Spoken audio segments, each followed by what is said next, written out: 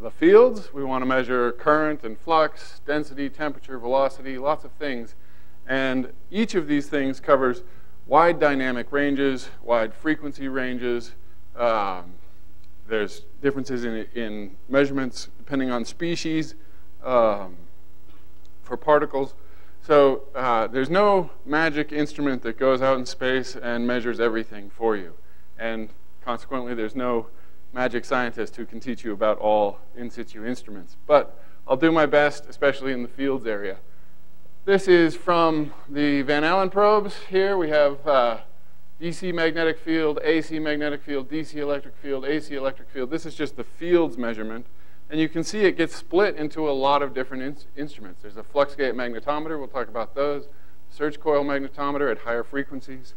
For the electric field at low frequencies, there's a double probe. We'll talk about those. There's also wave measurements at higher frequencies. So you can't just do it with one instrument. Even within some of these instruments, there's divided into these nominal instruments. It's divided into a low-range sensor and a high-range sensor. And so you occasionally have to worry about intercalibration between those different things. Here's now the particle instruments. There's electrons, protons, ions. You see the same names pop up, but again, that's usually a different instrument within that instrument package. And so energy ranges matter, species matter. You have to adapt your instrument to what you are trying to measure. I'm going to start off talking about particle detectors. That's sort of where I'm most familiar with different designs. Talk a little bit about 2 or 3 different types of magnetic field sensors, and then I'm going to focus really just on one type of electric field sensor. Throughout, I'll try and put in a bunch of different example instruments from current or upcoming missions. So there are a lot of different instruments out there, a lot of instrument choices when you're designing a mission, but in the end, lots of missions tend to come up with sort of, in heliophysics, for in situ measurements anyway, a whole similar set of instruments. There's almost always a low energy particle instrument, a high energy particle instrument, if you're lucky, a flux gate magnetometer for low frequency magnetic fields, because those are always going to be important, a surge coil magnetometer for higher frequency fields, and an electric field instrument. These are the things that go into plasma equations, so we need to measure them. So focusing on particle detectors, this is a book came out almost 20 years now, so it sounds old, but in terms of instrumentation, we don't adapt that quickly. So, it's one that I still go back to. I also recommend Radiation Detection and Measurement by Knoll. That's probably where I learned most of my sort of detector building textbook level experience, but not particularly adapted for space use. So how does this work? How do you actually get a measurement of an energetic particle? Well, photons, they can, X-rays, gamma rays, they can penetrate detectors. They usually stop in very discrete ways, right? They have photoelectric effect, Compton scatter, or pair produce.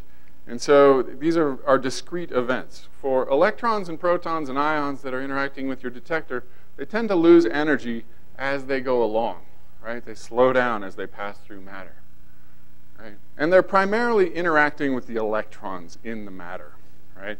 And that means that an electron will interact with the matter very differently than a proton, right? You interact most strongly when the velocity of the energetic particle is approximately the same as the Fermi speed in the material. Right? For higher energy particles, there's sort of this classic beta block formula. The rate of energy loss is inversely proportional to energy. This doesn't apply all the time, and it doesn't really work for electrons.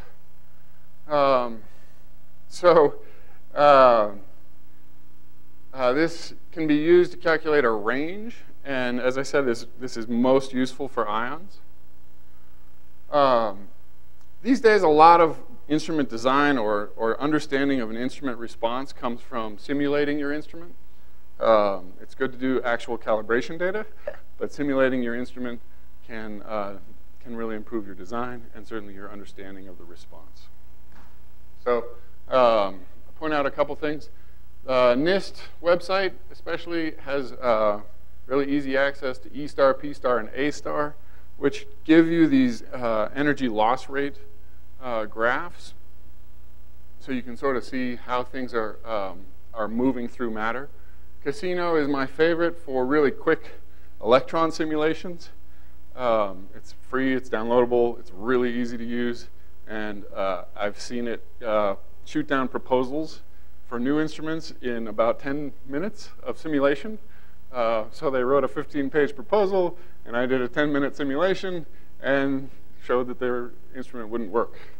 Right? So do these simulations. Right? They're really useful. SRIM trim is basically the equivalent for ions. It's a really quick, simple ion simulation. And then GEONT is sort of the overarching one. It's a Monte Carlo simulation where you can simulate complex instruments and their response to almost anything. So this is from that NIST website. This is electron energy loss in silicon.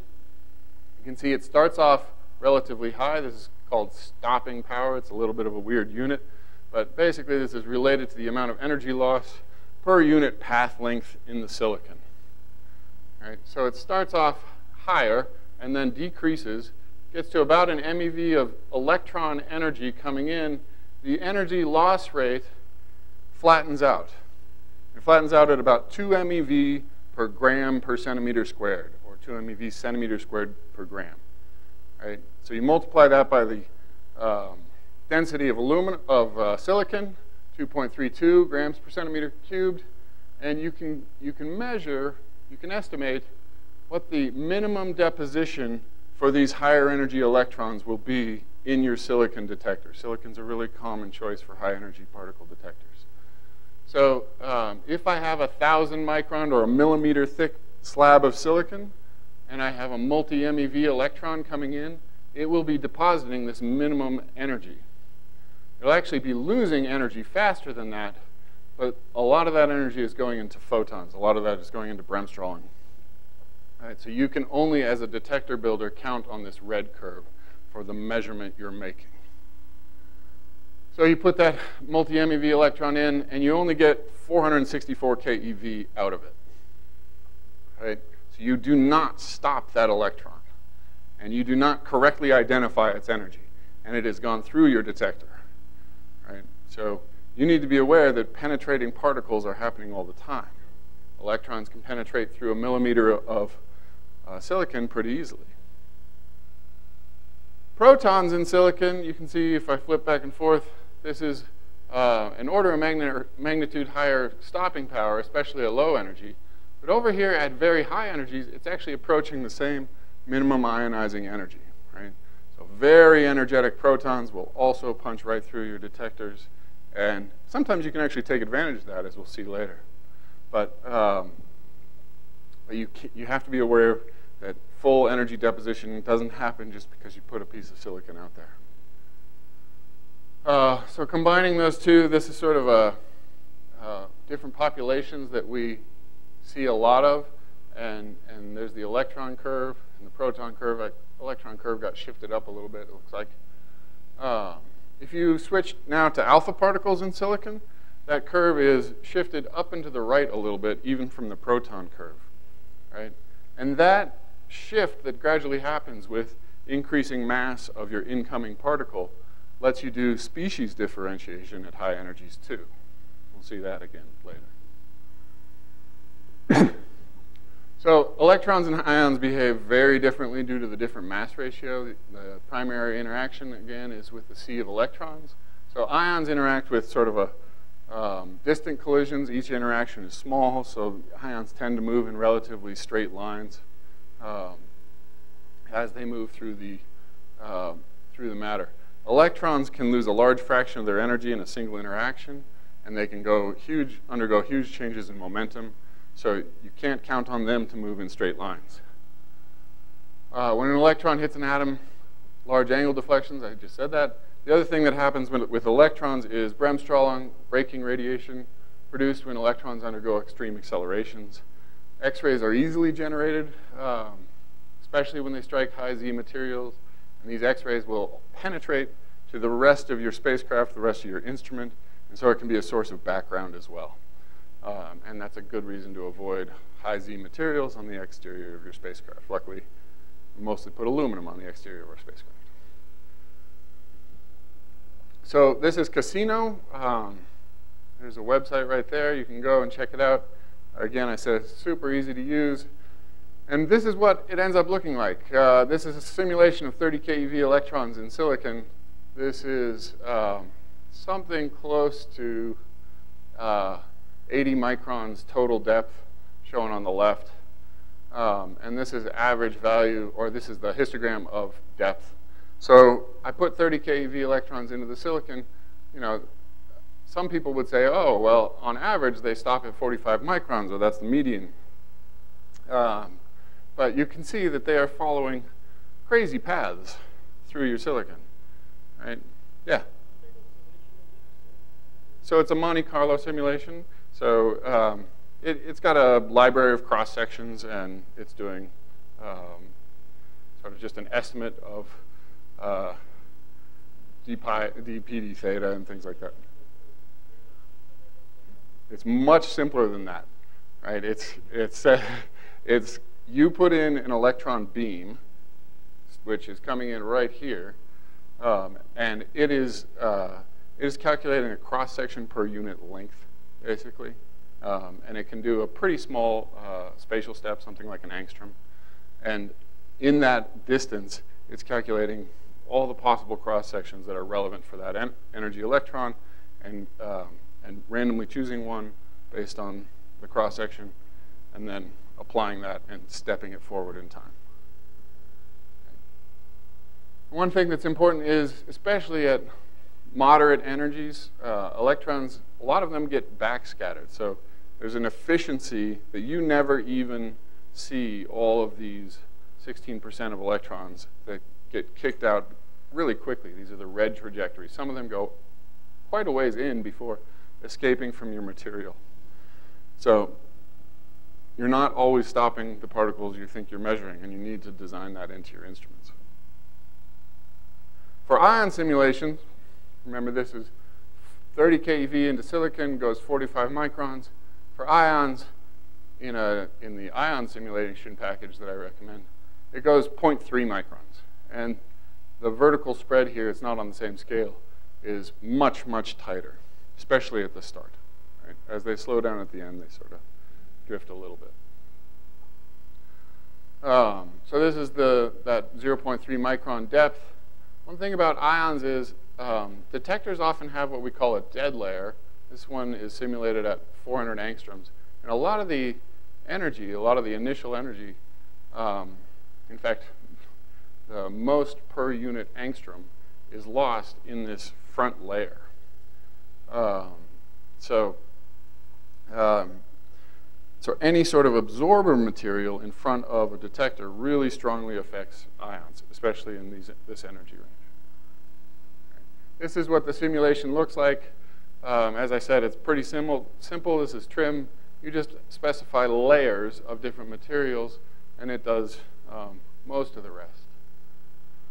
But the last time I used this for an actual instrument design was to decide how thick of an absorber I wanted in front of my detector.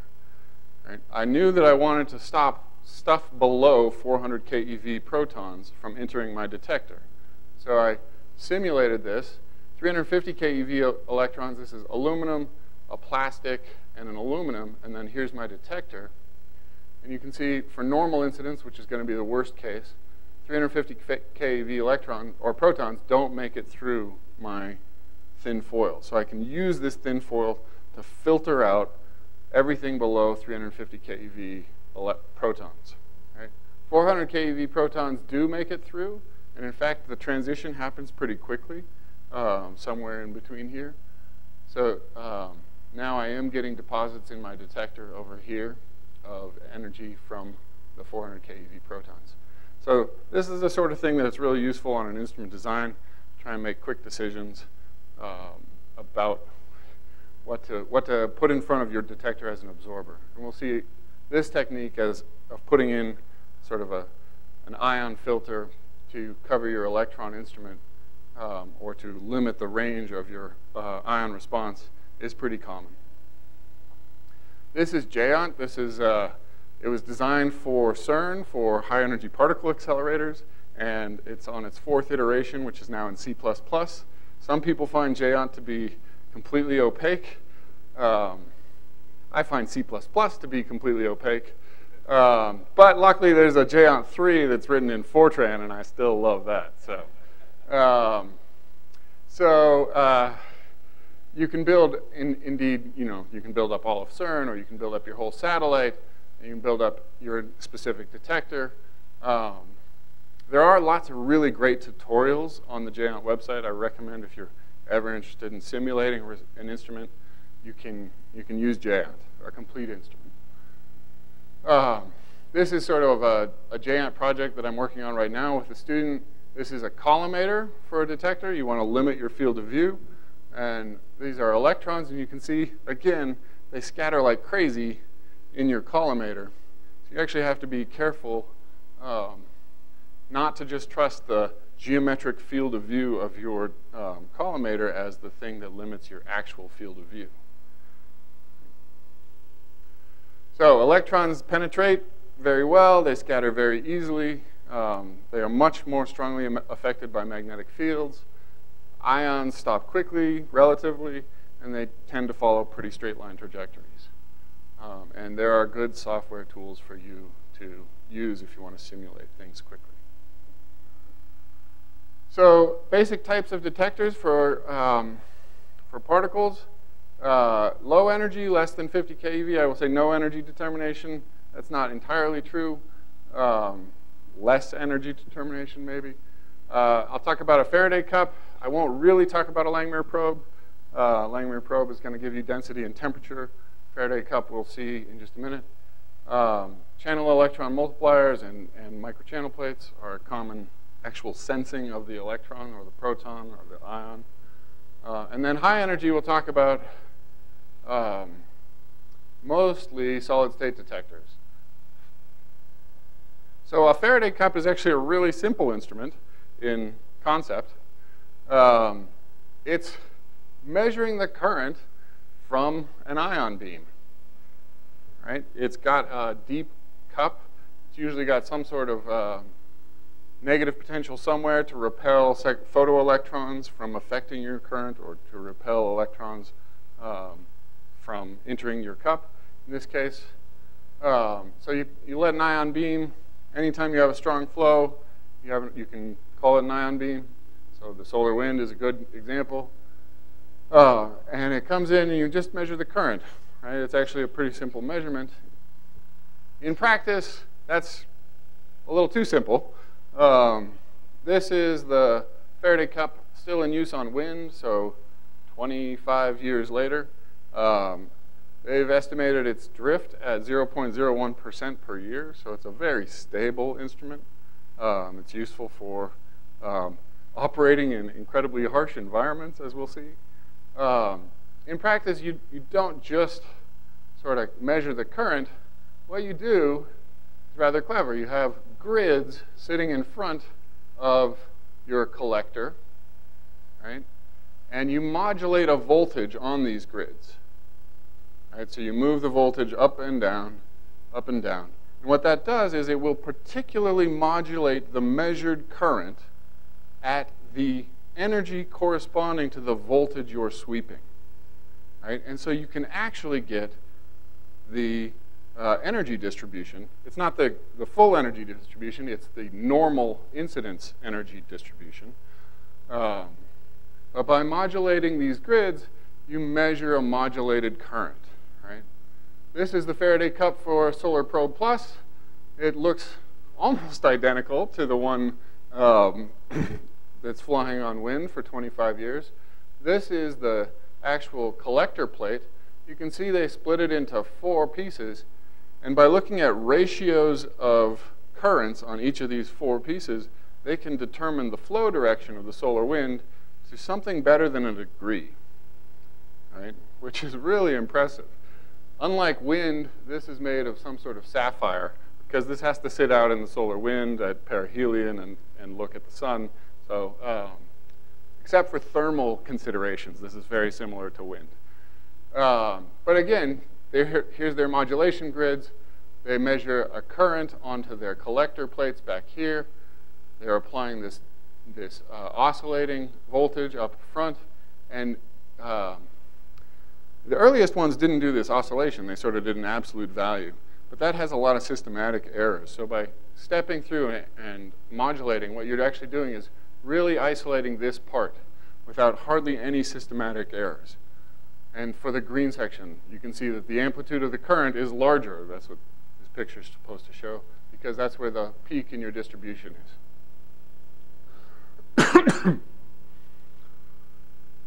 So it's simple, it's reliable, it's stable. It's got a few things. You don't want to have vibrations around it because the grid's moving, creates a capacitive coupling into your detector. It's not a very sensitive instrument, but if you're sitting out in the solar wind, you have a lot of material to work with. So it's it's good for that type of situation.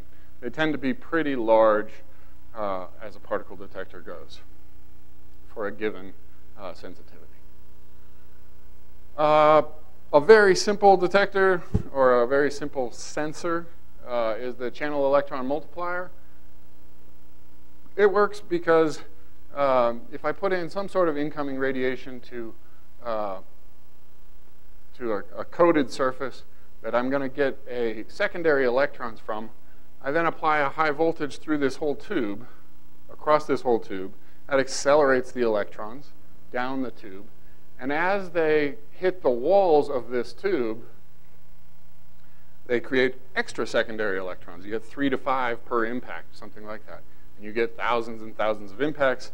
So you get exponential growth. And over here, you get huge gain. So even a single relatively low energy electron or photon or proton or ion hitting this front surface gets you something like 10 to the 6th electrons coming out at the end of the tube. And so you can definitely count 10 to the 6th electrons. Right? That's a very measurable signal. It's a quick pulse. These are really good at high counting rates. Right? This is 10 million counts per second. We'll talk later about silicon detectors. A lot of times they start to crap out. They start to suffer from deleterious effects at 20,000 counts per second, 40,000 counts per second. If you're really lucky, you can get up to 100,000 counts per second. So these are good at very high counting rates. And they're good to very low energies. But, but it's just one sort of small measurement point. And so one of the things you can do is effectively use the same technique of having lots of little tubes, and you can spread out a whole bunch of them. And then you get what we call a microchannel plate. Again, it's sensitive to X-rays, electrons, ions, low energy stuff, UV. You apply a voltage so that when the secondary electrons are created, they're accelerated downward. This is sort of a 5-micron diameter hole. You frequently have 40 to 1 or 80 to 1 or 100 to 1 longer depth of the hole of the tube. And so you get many, many interactions. That's what's shown here. And you get, for a simple sort of relatively short thickness, you get about 10 to the 3 electrons coming out for each individual particle coming in. And you can actually put these in position-sensitive detectors where you have multiple anodes over here. And that way you can have effectively an imaging plane of your microchannel plate. Right? So an electron that comes in here will trigger this anode, an electron that comes in here will trigger this one. And you can actually do sort of imaging plates, imaging in a particle sense with microchannel plates. This is sort of the standard configuration. It's got two of these, and they are slightly tilted. That's for a couple reasons. One, it guarantees that the accelerating voltage causes the electron to hit the walls really well, which gets you that multiplication. And it reduces process where ions generated in any of these interactions, or any interactions in the gas that might be residual in here, from going back the other way and starting a sort of a re-triggered pulse. Pretty simple detector, very sensitive, especially at low energies. You see the sensitivity to electrons peaks around 1 keV. It goes all the way down to much lower energy. For protons, effectively going down to near zero with still a measurable sensitivity. Photons with different wavelength here, and sort of soft X-rays over here. What do you do with these things? Well, you can't just stick them out and measure the particles, because they're sensitive to everything, right? They're sensitive to electrons, protons, photons, and so they usually, and they're held at high voltage, so you have to be careful about them attracting the plasma in. So you usually bury these behind some other instrument, some other system for limiting and sorting the particles. And one of the common ones is an electrostatic analyzer. This is called a top hat analyzer. It's two concentric spheres, or near spheres, and electrons or protons will come in. You held one outer plate and one inner plate at different potentials. In this case, a positive potential in the inner plate relative to the outer potential. And that electric field will deflect some electrons, or some desired particle, we'll say, along the trajectory such that it doesn't hit the wall and get lost. Right? And what I can do is, by changing this applied voltage, I can choose different energies that are allowed to pass through this curved path length. Right? And by flipping the polarity, I can measure particles of a different charge sign. Right? So I can measure electrons with one polarity and ions with another. Right? The top hat geometry is nice because if you imagine this was spun around as an axis of symmetry right here, I can look at a whole wedge of the particle population, a whole disk of the particle population. This is frequently sort of 7 degrees, 6 degrees, 8 degrees, something like that acceptance angle. But then in the azimuth, you have 180 degrees of field of view. So you can do quite a lot with that. One problem is that you do have to step your electric field to measure different electrons or different particles. And so you're not measuring the same particles as a function of time. You're measuring 1 keV, then you raise your voltage, and you're measuring 2 keV or 5 keV. You step your voltage again. You can step through voltages pretty quickly, on the order of milliseconds.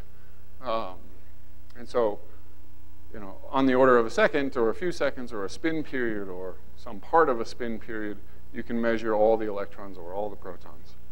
And of course, back here, the actual detector is a microchannel plate. And it's segmented so that you can get this azimuthal angular resolution.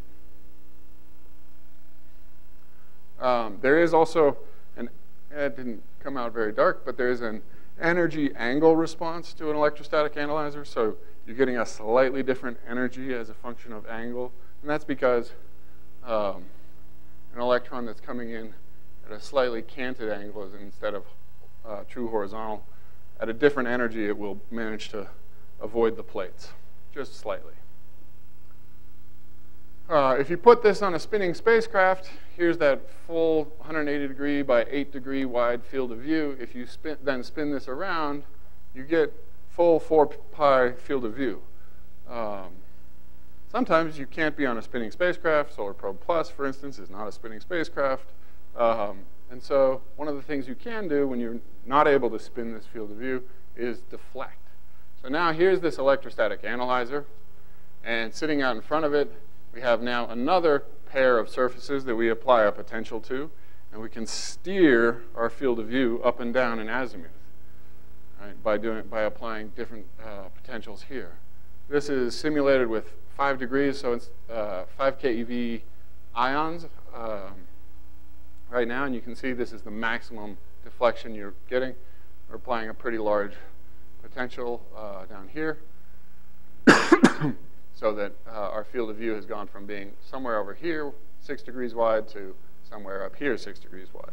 And that lets you look around. But now you've got another parameter that you're stepping through. So your ability to build up the sort of the full 4-pi distribution is now both the energy steps and the deflection steps. Here's an example of an electrostatic analyzer. This is from Themis, which is still operating.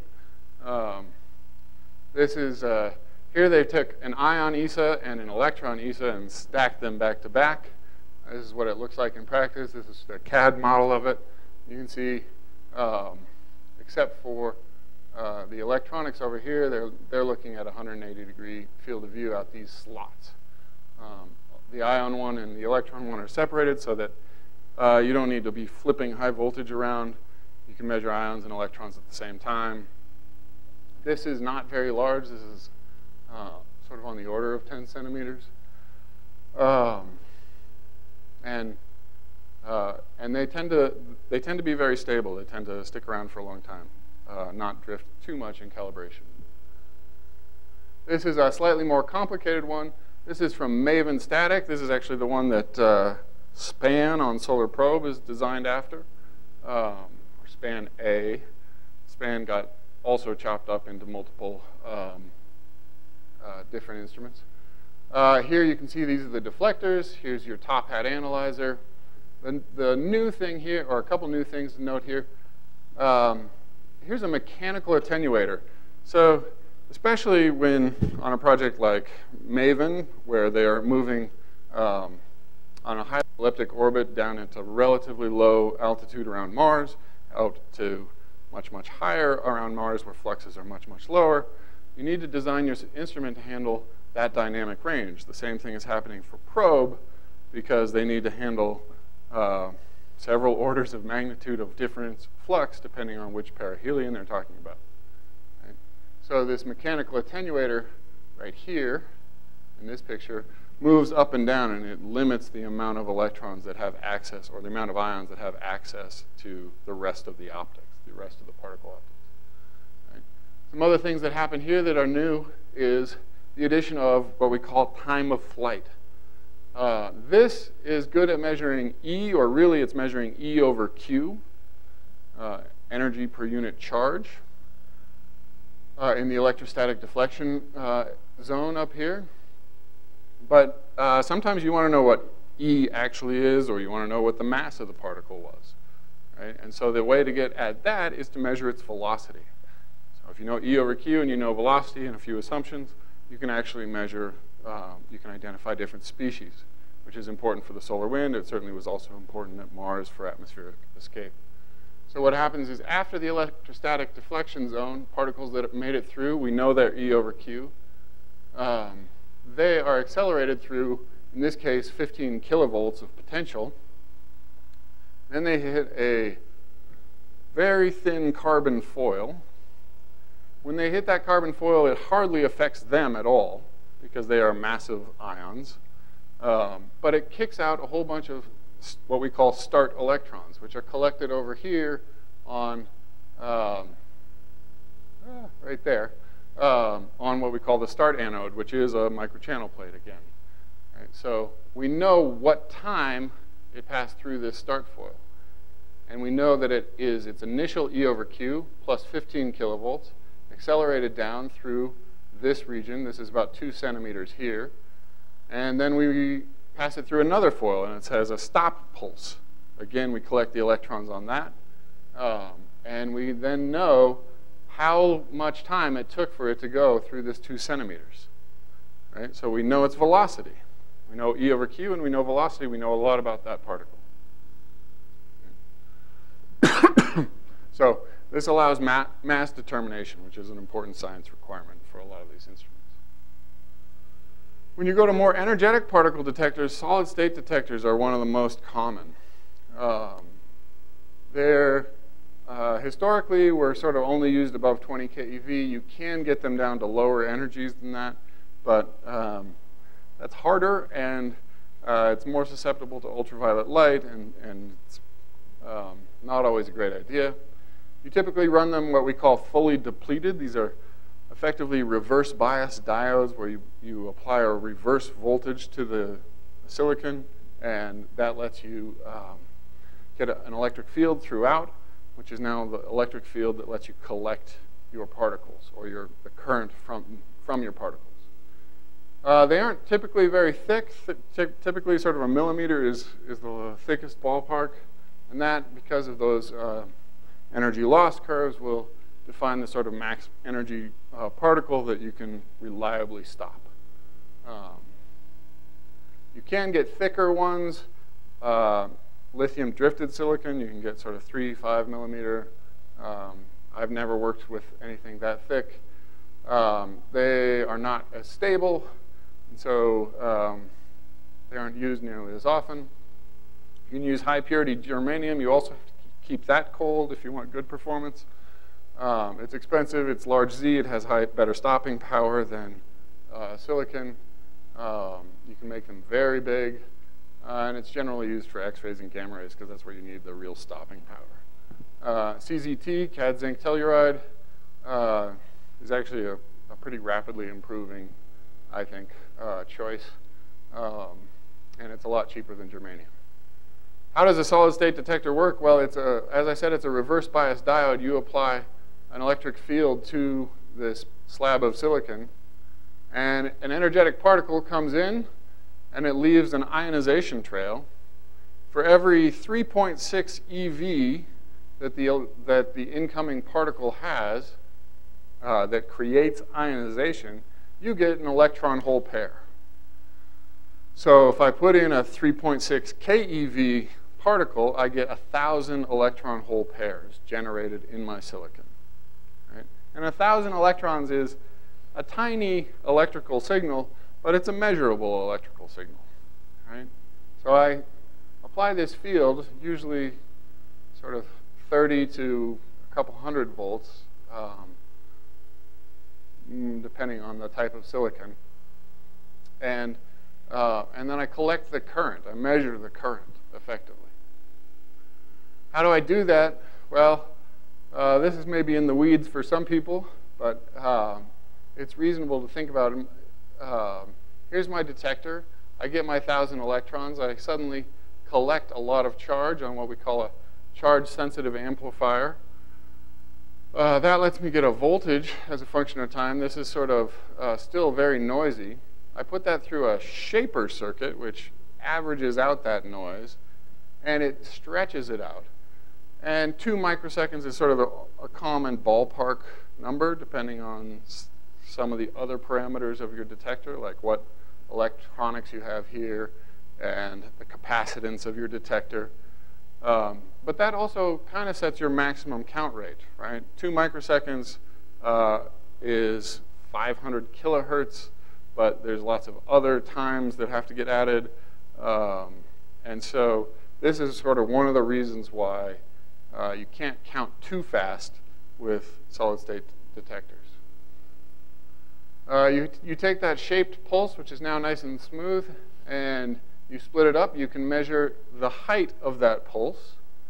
And you do that, you say, oh, well, once I'm above some threshold, I want to tell an analog to digital converter to measure its height.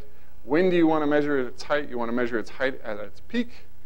The way you do that is by putting your signal through an analog differentiator, right, which is taking the derivative of that signal. And then when the derivative goes through 0, with a pretty simple electronics there, that's when you fire your analog to digital converter. You measure the pulse height. So by measuring the height of that pulse, you actually get all the way back to that original number of electron-hole pairs that were created. Right?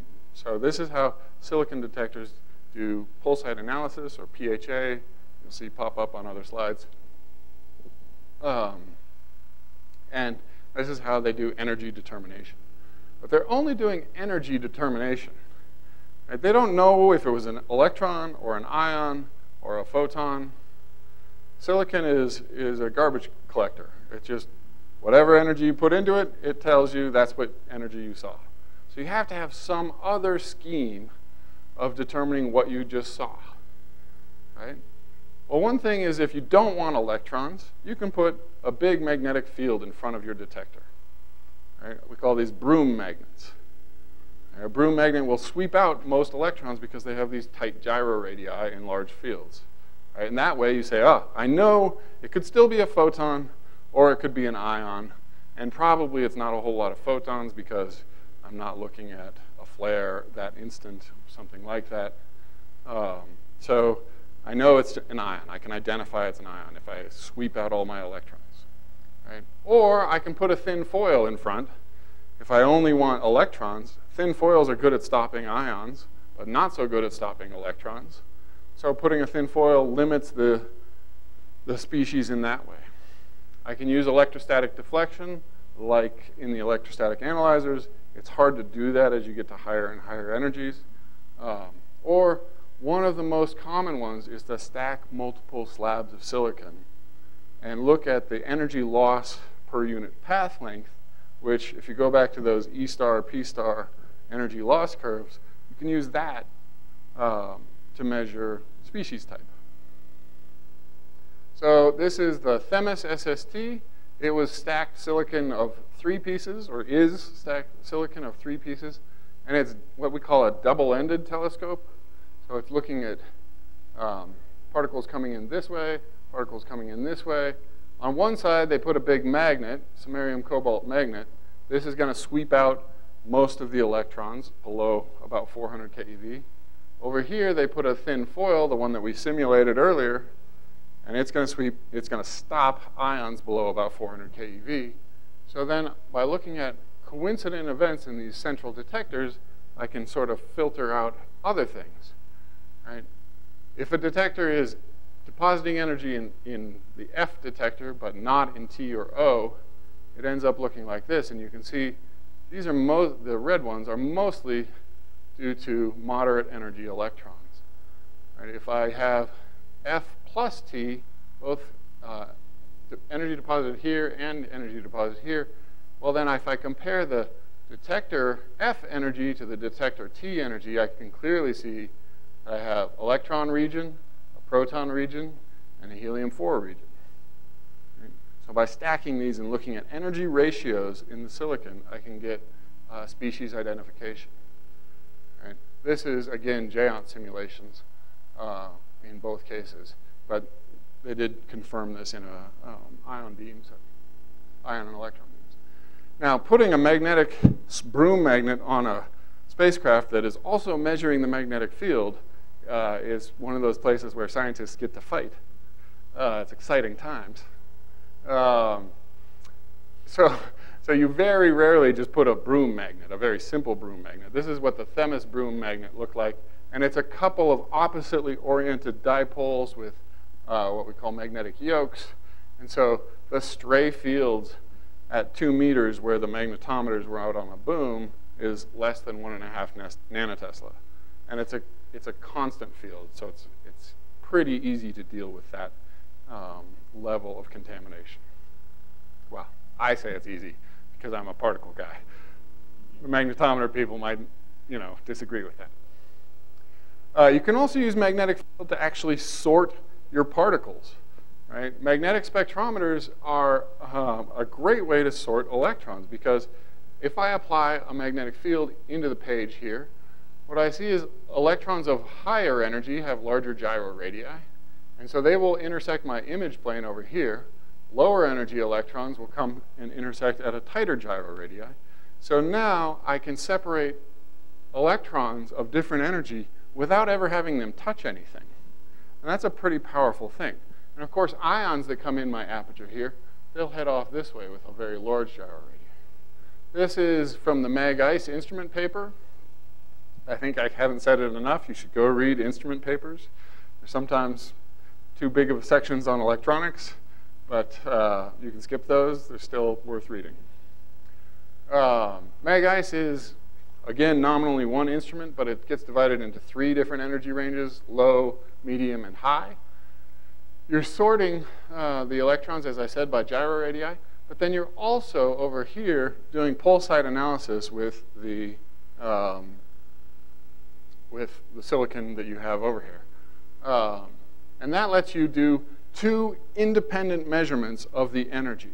You measure its energy with gyroradii, and you measure its energy by how much energy it drops in the silicon. And then what that is really useful for is it allows for great background rejection.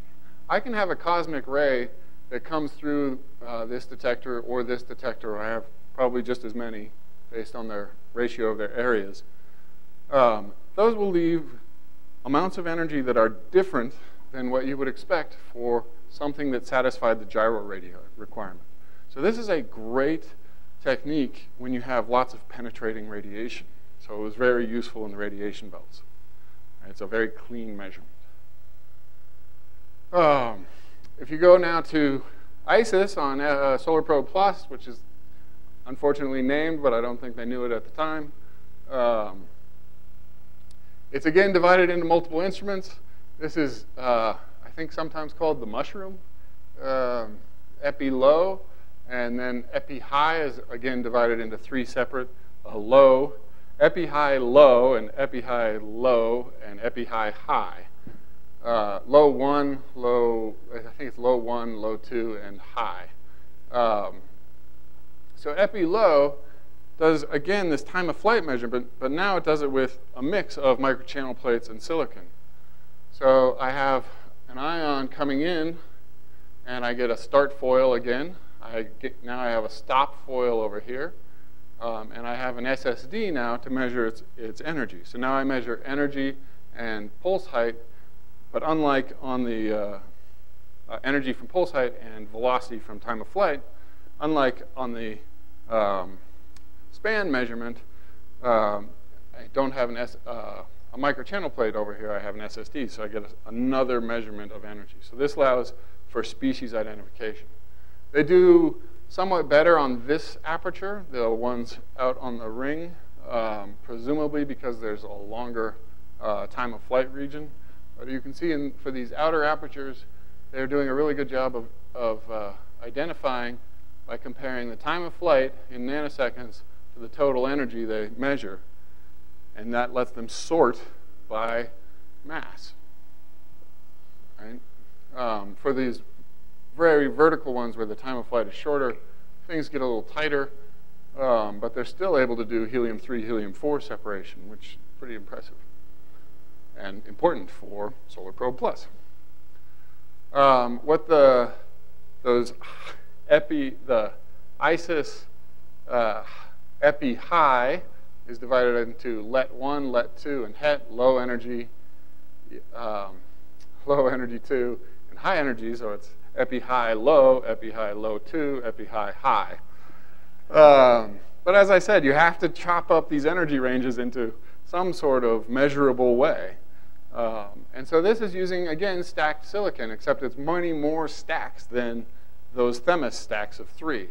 So they have, whatever, 1 through 8 here, 8 stacked silicons in LET1, 7 in LET2, and I don't even want to count in HET.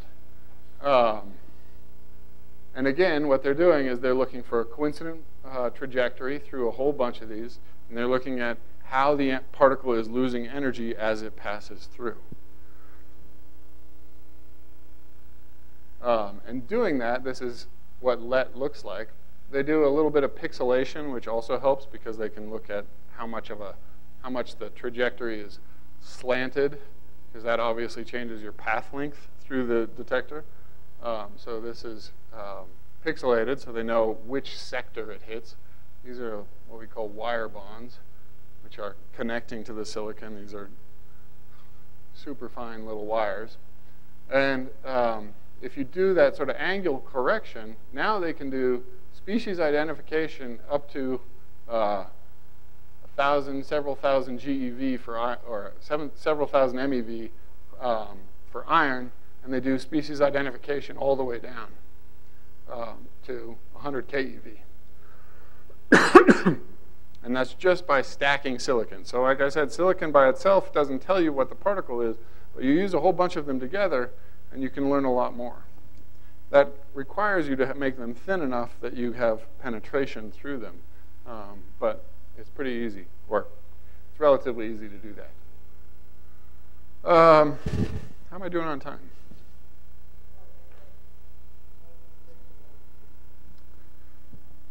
Yeah, this is probably the place where it makes the most sense. So if there's any particle questions, I'm happy to answer those. Or if you want to just take a 5-minute break, now seems like a good time. I'll get a coffee or something.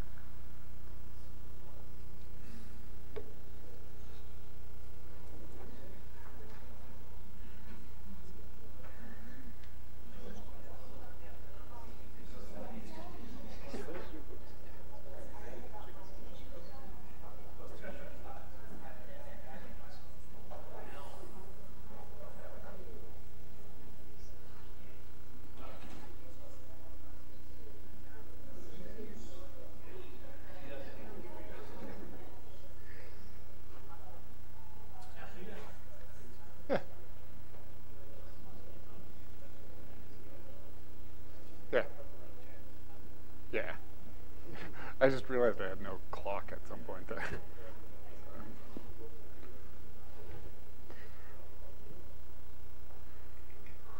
Okay, so we'll move on from particles now to fields, electric and magnetic fields.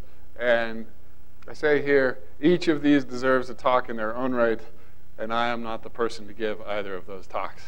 But I've used a fair amount of this data, and because I work with particle instruments, I at least know that instruments are fickle things, and if you're going to use data, I highly recommend reading the instrument papers.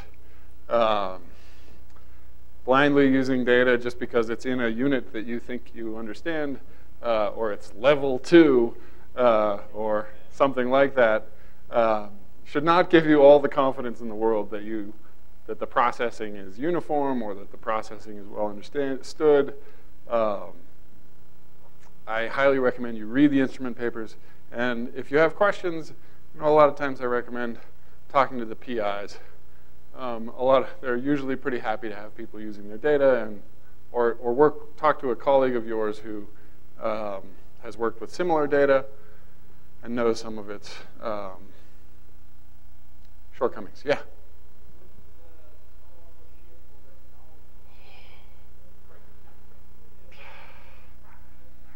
Good practice. As a person who has built instruments, I love to be included as a co-author, even though I didn't do anything on your paper. But I don't actually think that that's the standard. I think acknowledgments are great things. I think if you got help from the instrument team in sort of understanding what the data was, then I think including them as a co-author is fine. But first results papers usually have the whole instrument team, and as long as you cite that or you cite the instrument paper, I think those are relatively good things to do. I know that there are people who have different opinions on this and think that you should always include, the whole instrument team on your co-authorship. In the community or with the PI? I think it's polite to ask, but if you just pulled the data off a website and you're not, getting into the nitty-gritty details of how the instrument is responding, I think acknowledgments are probably good enough. So. But as I said, other people have stricter standards on that.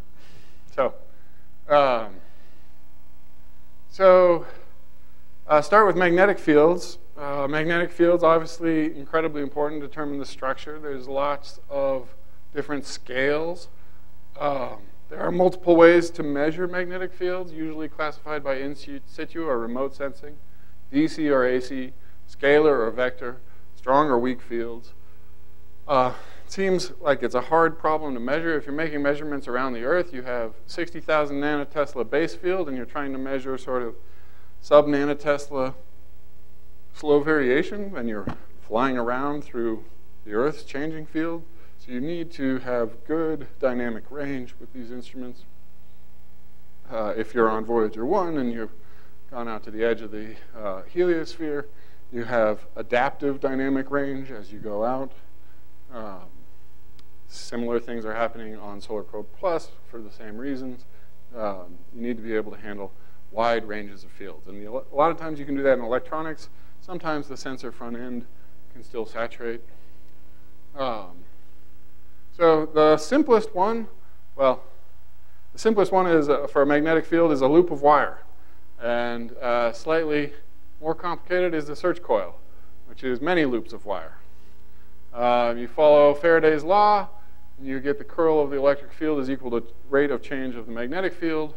And you integrate that over the loop, you get a voltage is proportional to the changing magnetic flux. Physics 2 kind of intro stuff. In practice, of course, it's a little bit harder. But if you use a whole bunch of turns and you wrap it around a high mu ferromagnetic core, you can increase your sensitivity. There's some design trade-offs with the inductance of your coil and the sensor impedance or the electronics impedance that you hook up to it in different regimes. But more or less, you're measuring a voltage from a changing magnetic flux in a loop. That can be a little tricky because your spacecraft is moving. It's moving in the plasma, and if it's spinning, it's also got a changing magnetic flux due to that. And so you need to separate these all out. But it can be done, especially if you're only interested in high-frequency fields, which is where search coils tend to get used. This is what a sort of simple picture of one.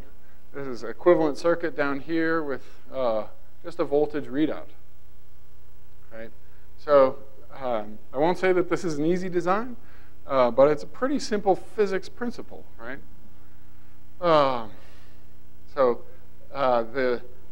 The RLC, if you know your electronics, this is going to create some resonances. And so this is a damping resistor over here.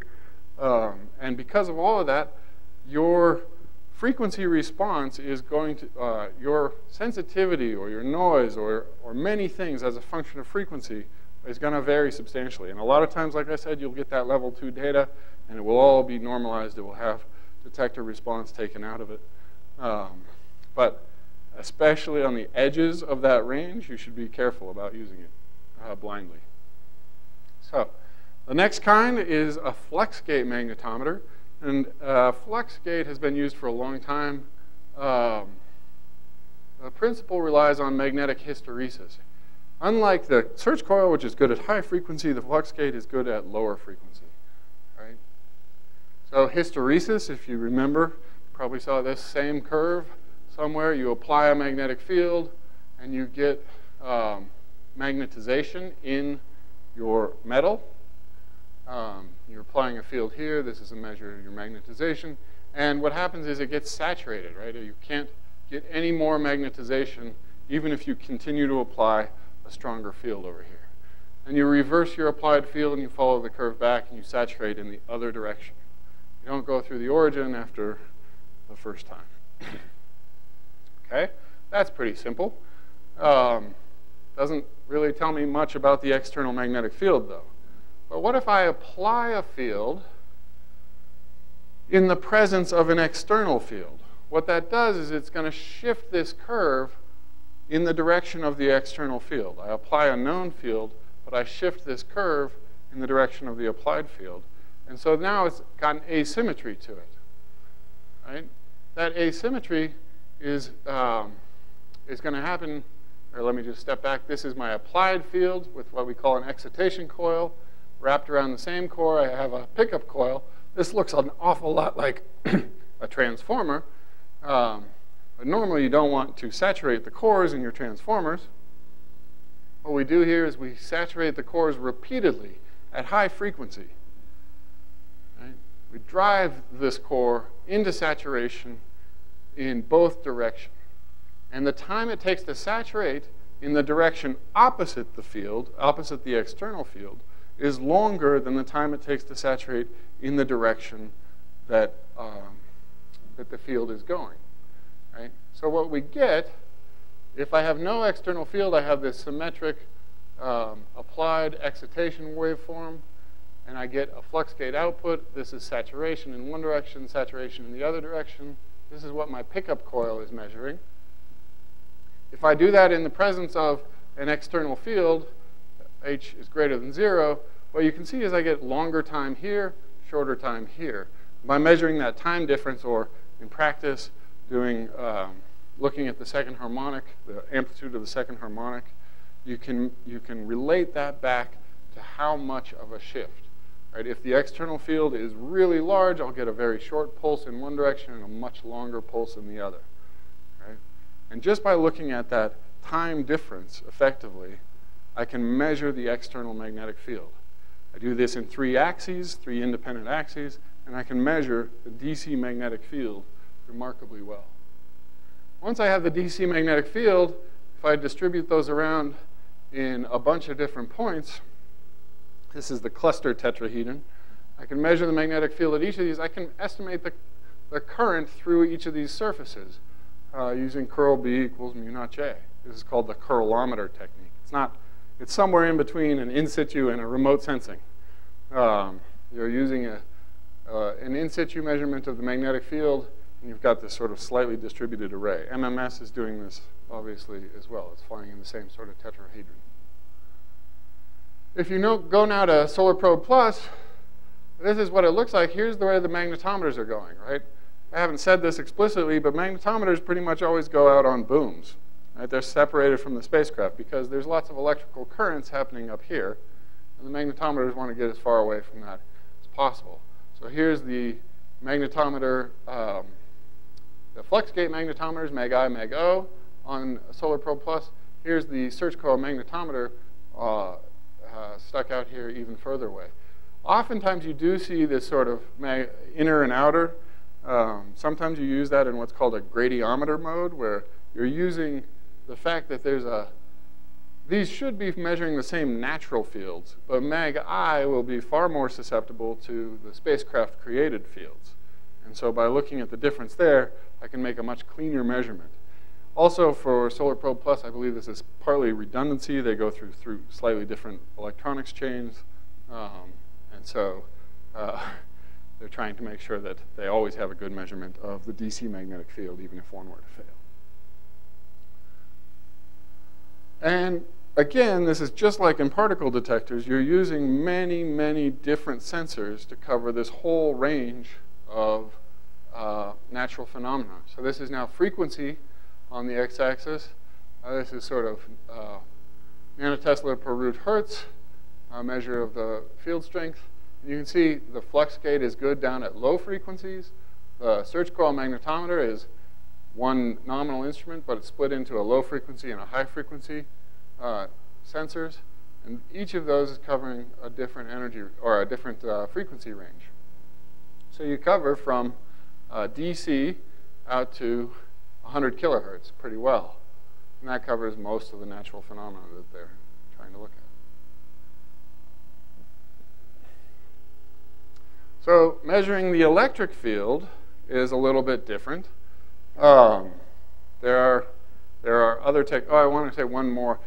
There is also sort of an absolute magnetometry, which it takes advantage of like proton precession or helium precession or emission of light from excited rubidium, things like that. And then you get a great absolute value of the scalar magnetic field, total B. It's very precise. It tends to be used on some planetary missions. It's getting developed further. And if you then put a system like that inside coils that apply a changing field, you can measure vector magnetometry with it. But it's certainly not the most direct. All right, electric fields. Electric field sounds really easy, in fact. I'm going to call this a total oversimplification. You put a probe in a plasma. It approaches the plasma potential locally. You subtract the plasma potential measured at one probe versus the other. You divide by the distance, and you have the electric field. Right? By definition, that's true, right? In practice, it's a lot harder than that. The connection of the probe to the plasma is strongly dependent on what your plasma conditions are. So you can have substantially different behavior in a high-density plasma where your connection, your sheath impedance, is something like a megaohm or 10 megaohms. But in the magnetosphere, in tenuous plasmas, you can get a gigaohm of input impedance to your measurement. Right? And that's really hard to deal with. You can overcome some of that by applying a bias current so that you're adjusting the potential out here so that it is more in contact with the plasma. And then effectively you can drop your sheath impedance. There's also a capacitive coupling to the impedance, or to the plasma, excuse me. And that's going to change strongly whether or not you're using what's called these spherical double probes, where you have an amplifier out in a little ball at the end of your measurement point, or you have just antennas, like in the case of solar probe, where the whole length acts as a capacitive coupling to the plasma. There are big trade-offs in how you choose to design these.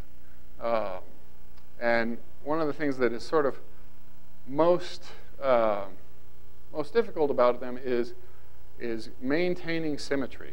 If your systematic error is the same on this probe as it is on this probe, you don't care, right? Because it's a subtraction. So the systematic voltage potential difference between the probe and the actual plasma potential is something that just disappears. But if you're biased in some way by differential photo emission or large gradients or spacecraft wake or slightly different preamps, and then you do the subtraction, you measure an electric field when there is none. So it's one of these fine art measurements. But the physics of it is very simple. You are connecting somehow point to the plasma potential. You're measuring the same way you do with the voltmeter, the voltage difference between the spacecraft and the probe, and the spacecraft and the other probe, and you're doing a subtraction. Now, it's a tough measurement, as I sort of tried to say there. One of the things that you do is you make that length be as large as possible, right? The longer your length, the better your signal to noise. So longer booms increase measured potential difference for a given E field strength. That's because it's E is delta phi over L. Longer booms decrease the magnitude of spacecraft-related noise sources and sensor-related noise sources.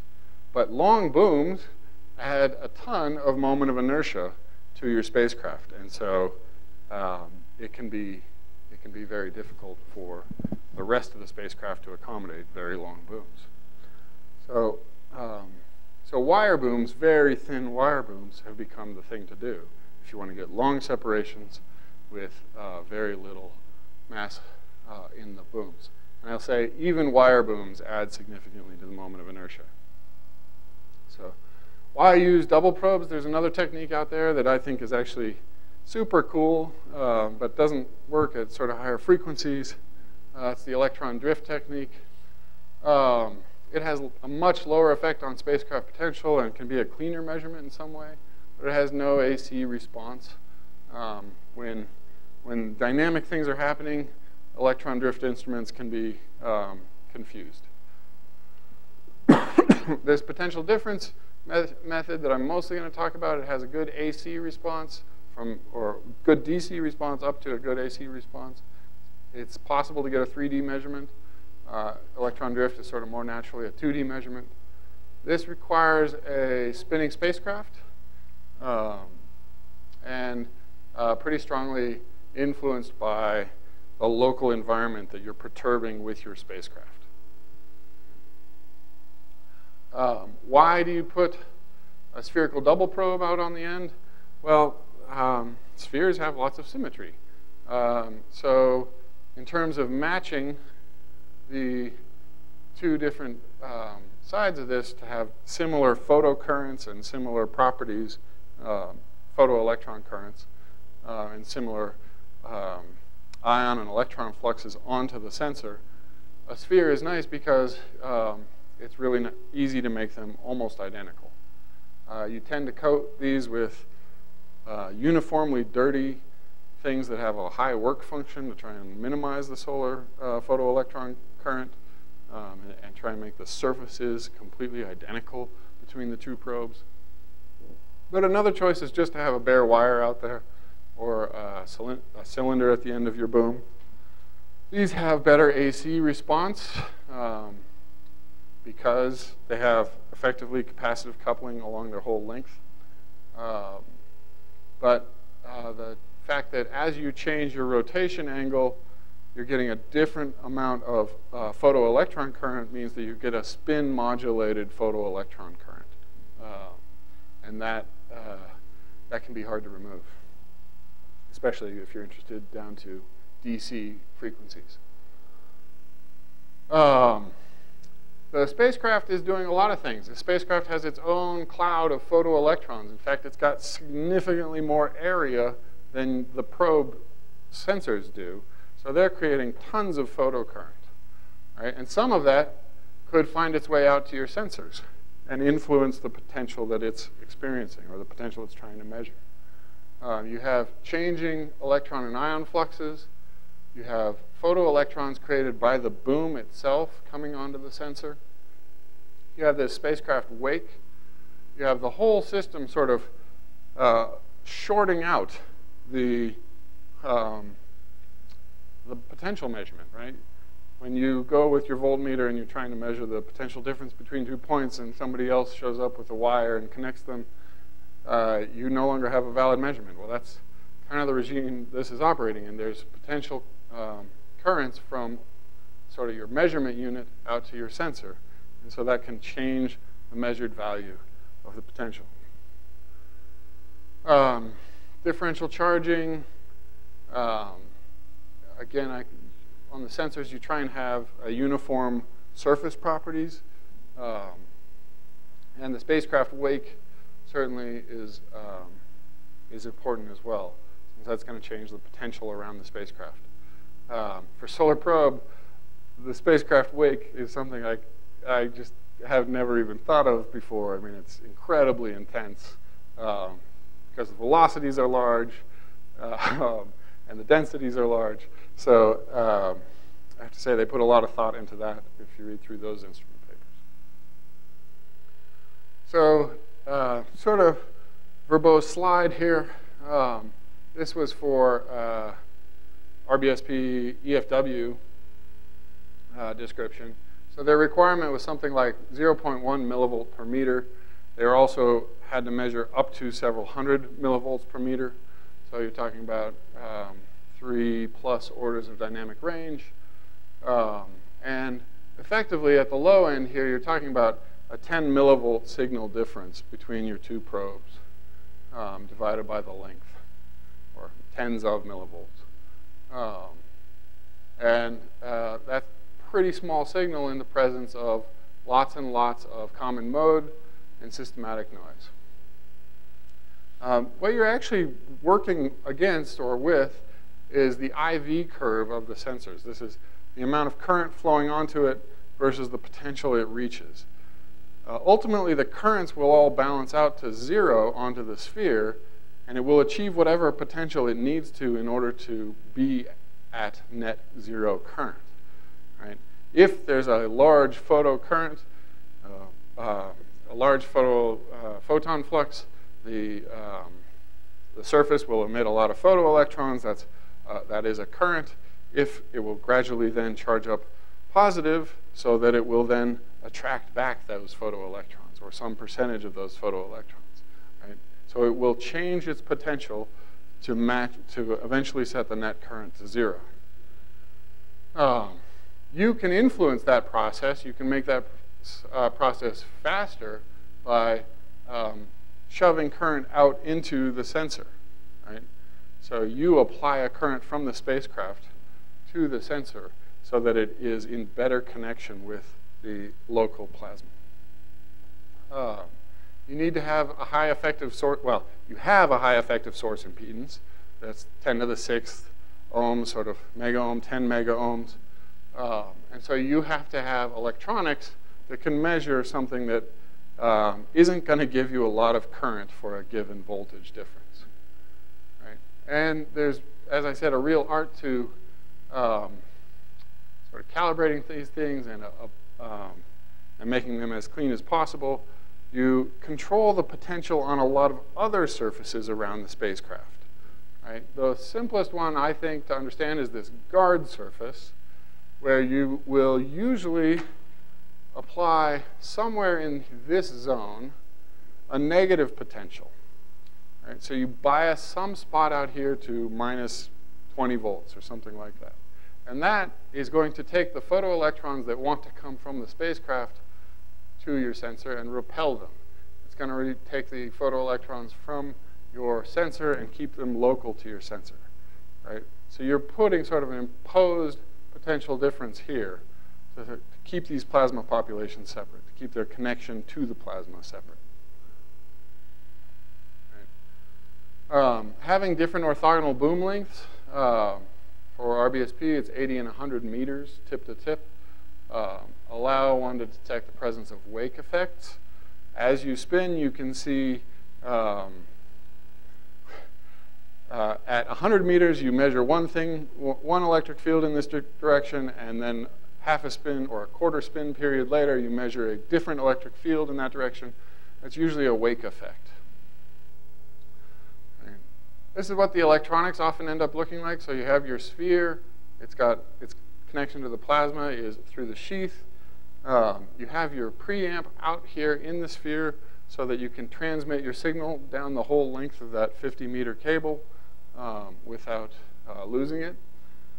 You have a whole lot of electronics to bias things like the guard. Like I said, you can adjust the negative potential out here. This is about where the guard would be in this. I believe. so that you can sort of minimize, after you launch, the systematics of differential photocurrents and isolate the plasma environments you're measuring. This is what it ends up looking on an actual satellite. This is, again, THEMIS.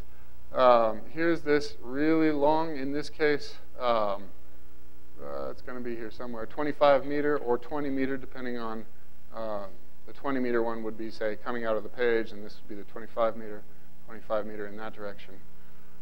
You can get a 3-axis measurement of the electric field. I'm on a spinning spacecraft. This is a fine wire. This is a really strong, we'll say, wire going out 25 meters. I can't do that well along the spacecraft spin axis, right? There's no centrifugal force to keep the wire boom deployed as the spacecraft's moving around. So here I use rigid booms. These are called stacer booms. And tip to tip for THEMIS, it ended up being almost 8 meters separation, so not nearly as good as the 50 meters possible separation in the spin plane. MMS has, I think, longer axial booms. They sort of do like a multi-stage boom deployment. But still, axial electric fields tend to be noisier, tend to be less sensitive, and so careful using them. How do you get that boom out there? Well, you have a little garage door. A sensor sits inside this and reels itself out, sort of as you gradually spin up the spacecraft and reel them out. You get something like 20 newtons tension on your wire, which is, a metal wire should be able to hold up 2 kilograms. But occasionally they've had wires snap. So it's something that goes very carefully into the design. These numbers up here, I like to point out because if you think about it, 380 kilogram meter squared of moment of inertia when it's deployed, or for RBSP, 2,000 kilogram meter squared. Just this length really adds to your moment of inertia, right? So the scientists or some DC electric field scientists, they want to make these as big as possible. Spacecraft designers say as short as possible, and they get to butt heads for a little while. Again, as I said earlier, the total current onto the sensor sphere is going to end up being 0. You're in control of this current. The plasma electrons are being impinging on the sensor. The plasma ions, you have some that are being reflected, some that are not, depending on what the sensor potential is. Same with the photoelectrons. You can see the photoelectron current for negative probe potentials is by far the highest, and then up at positive probe potentials, which you don't always get to, you get the opposite behavior, where the plasma is now your most significant, plasma electrons is now your most significant current. So you get to control the bias current, which lets you sort of set this in the most sensitive part of the instrument response. But this number will change over the course of an orbit, or a month, or the lifetime of a spacecraft, right? And you are putting a lot of faith in the instrument teams to do that appropriately and adjust the response appropriately. So around the times these adjustments happen, a lot of times there's a bad data flag. Some of my students don't like to look at bad data flags. I highly recommend you look at bad data flags so you don't go down a rabbit hole.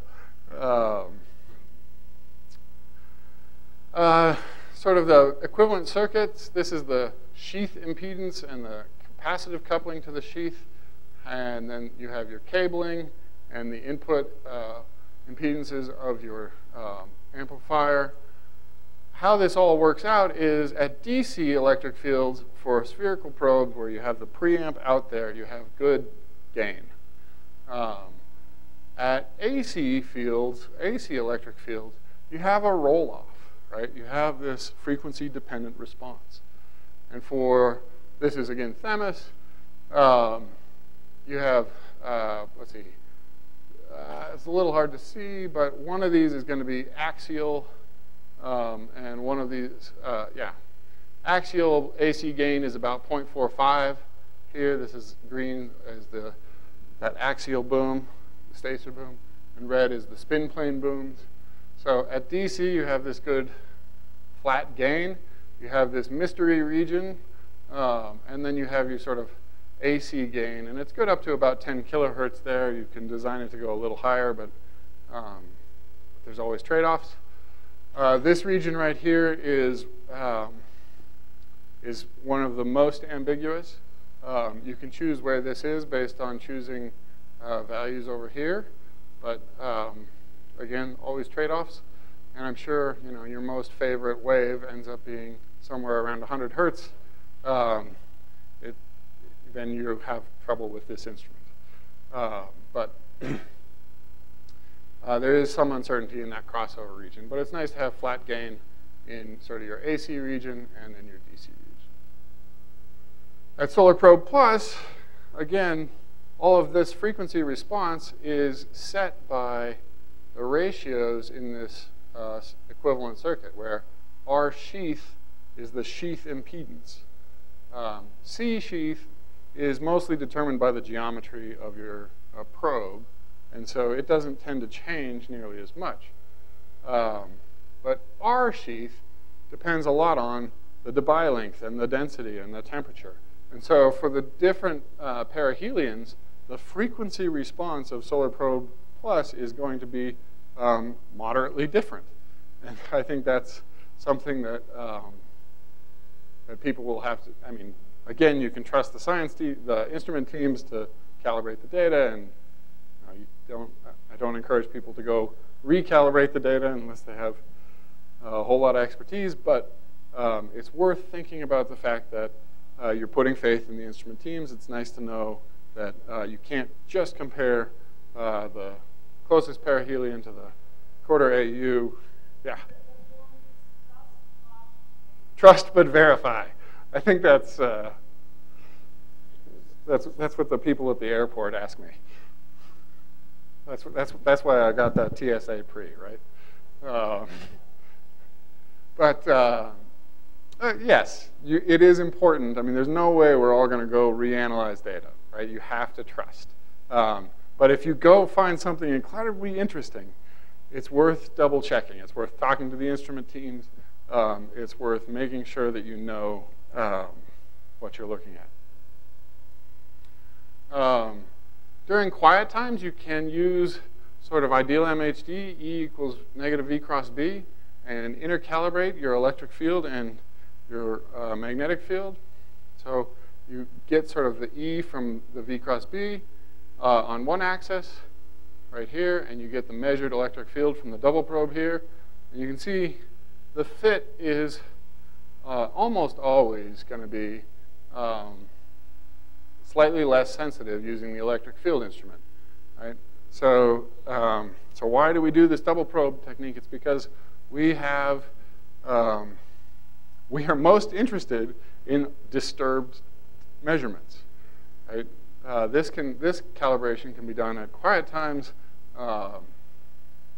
but if you want high time resolution measurements and you want it done at disturbed times, the axial double probe is a good way to do it. These instruments also tend to give you a measurement of density and temperature, because they're effectively related to Langmuir probes or are Langmuir probes, depending on frequency regime.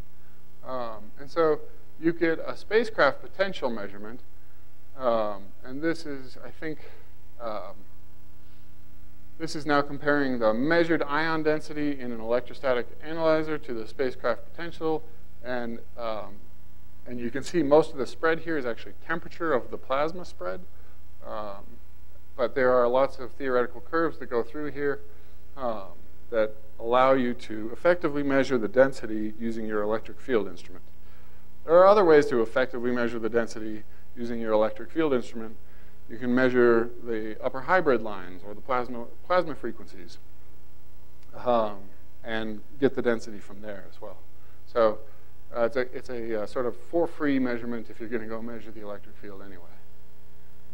I guess that's the end of my talk. I don't know. I think I'm a little early, but on a Saturday morning, hopefully. No, I'm right on time. That's a miracle. So I'm going to say it again. Read the instrument papers. Contact instrument PIs. Trust but verify. I think that's a good phrase. I liked it. Keep in mind the ranges, right? Instruments are confined in some way. They're confined to a frequency range or to a sensitivity range. And we try and push those limits as far as we can. But every instrument is limited in some way. And one of the ways we take care of that is by having different instruments, and we try and make them overlap. And overlapping allows us to do intercalibration, right? So the high end of mag-ice low overlaps with the low end of mag-ice medium, and the low end of ISIS high low overlaps with ISIS low high, and things like that. So that allows you to sort of try and bridge these regions. But intercalibration is important. Think about contamination and what could be contaminating your measurement. Certainly, as spacecraft age, also, electric field instruments tend to be susceptible to aging. The Faraday cups do not, right? So you can't just blindly apply the same connection between two instruments at the beginning of life and at the end of life. I didn't really talk much about saturation, but particle detectors have maximum counting rates. And if you see a flat line at a pretty high value, it's probably not a flat line. It's probably an instrument that is choking on way too many particles. If you see a plot that's in flux units and it's wildly oscillating, like pose, wildly oscillating from 100 to 200, that's because particles don't measure, or particle detectors don't measure flux. They measure counts, and they have geometric factors, right? And the pose geometric factor is 0.01. So if it's wildly oscillating from 100 to 200, that's not a wave. That's 1 to 2. And that's Poisson statistics, right? That's 1 plus or minus 1 showing up in your data stream, right? So just because you may not be an instrument person and you only want to work in flux space, it's good to know where your instrument is saturating and where your instrument is close to its 1 count level. Right? And again, go read instrument papers. Many thanks to the instrument papers that I stole from for this talk. Okay?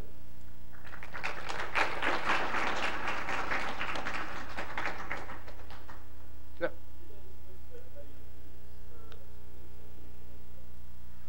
They can. Yeah, absolutely. A lot of times it's not necessarily in the sensor itself, but in the electronics that are downstream. And so a lot of the magnetic field ones employ automatic gain switching so that they apply less gain when they're in the presence of a large signal. But it's less of an issue, but there are occasionally transition regions that it happens in. Yeah.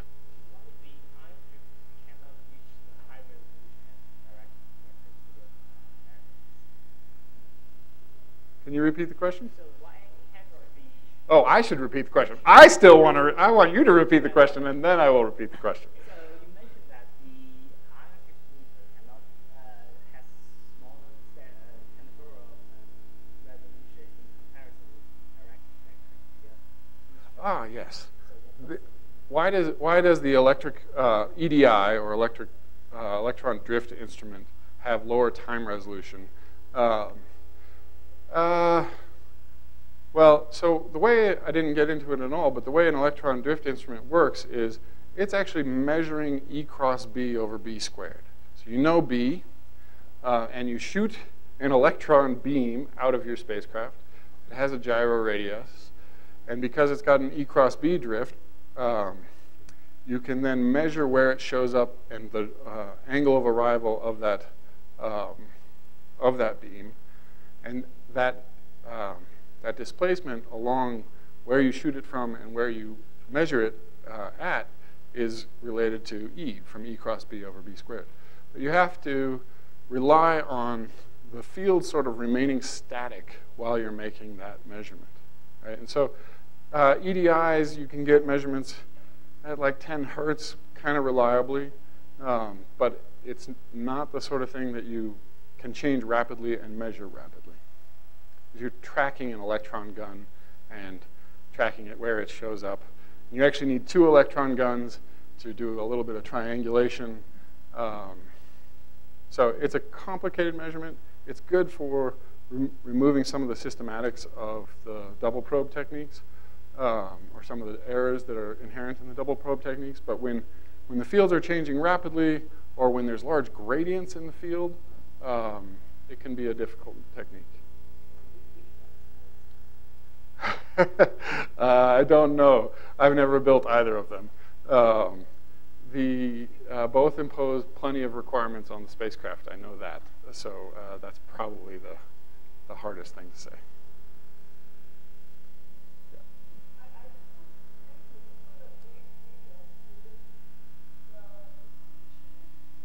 Thank you.